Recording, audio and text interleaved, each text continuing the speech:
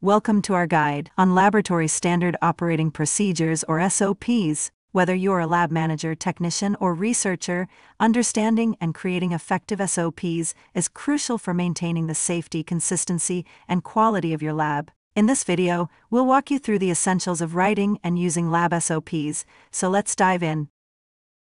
Why are lab SOPs so important? Simply put, they are the backbone of any laboratory operation. SOPs ensure that everyone follows the same procedures, reducing errors, enhancing safety, and ensuring compliance with regulatory standards. They also play a key role in training new staff and maintaining consistency across different shifts and teams.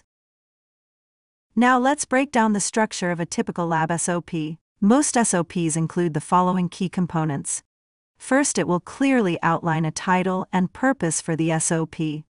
Secondly, it will include a scope which defines the procedures and the personnel and/or equipment involved. In addition, a typical lab SOP will outline who is responsible for each step.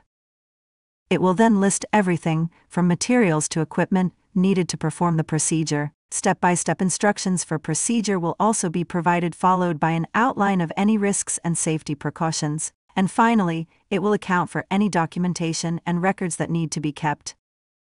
Having these sections helps ensure that the SOP is comprehensive and easy to follow. Writing an effective lab SOP involves several steps. Firstly, you need to determine the specific process that needs an SOP. To ensure the accuracy of the SOP, you should involve an experienced lab personnel familiar with the procedure in its creation.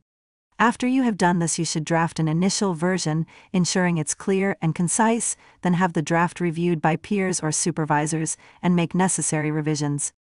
Before enacting it, have someone follow the SOP to ensure it's practical and accurate. Once the SOP is finalized, get an approval from the relevant authority in your lab. When crafting your SOP, keep these best practices in mind. Write as clearly as possible. Avoid jargon and write in simple, direct language. Be specific and detail every step thoroughly, but avoid unnecessary complexity. Utilize visual aids. Incorporate diagrams, flowcharts, or images to enhance understanding. Ensure consistency. Use the same format and style for all SOPs in your lab.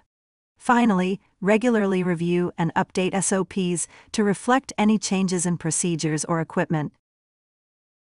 Every lab SOP should include these 5 essential elements. 1. A clear title and purpose. 2. Comprehensive scope. 3. Clear step-by-step procedures. 4. Appropriate safety guidelines. 5. Record-keeping instructions. These elements ensure that your SOP is both functional and compliant with industry standards. In conclusion, well-written SOPs are more than just documents. They're critical tools that enhance lab efficiency, ensure safety, and maintain high standards of quality. By following the guidelines and best practices we've covered, you can create SOPs that meet regulatory requirements and contribute to your lab's overall success. Thank you for watching, and be sure to like this video.